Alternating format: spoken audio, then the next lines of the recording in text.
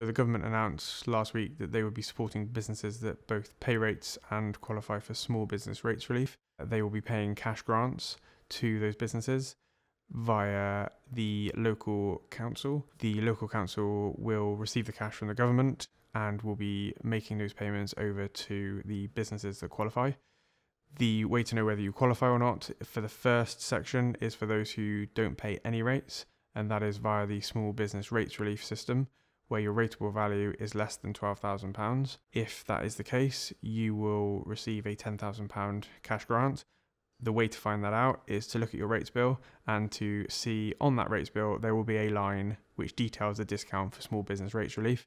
You should have received those in the last couple of weeks, so it should be fairly simple to look at. The second section is for those in retail, hospitality and leisure who will receive a £25,000 up to £25,000 cash grant.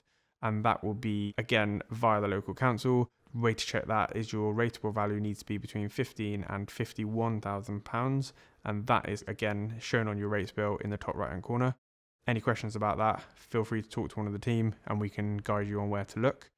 The local council are processing the applications. They are looking at who needs to be paid, and they will be paying those as soon as they've received the money from the government.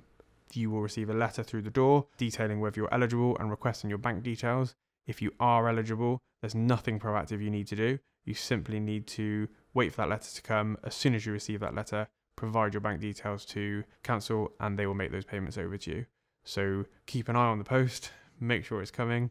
If you're working from home, maybe stick on a redirect and make sure you get that letter and reply as soon as you can to get that cash. So the council have said that they will post out letters to every business that qualifies.